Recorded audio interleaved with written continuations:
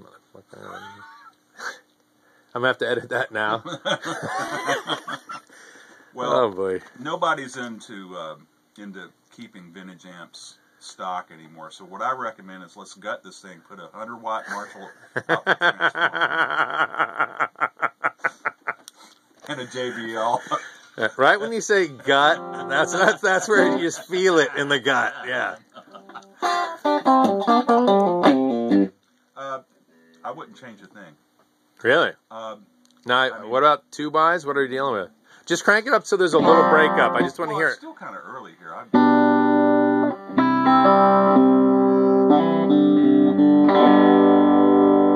mean, that sounds so fucking good, man. But here's something we need to check out. Okay.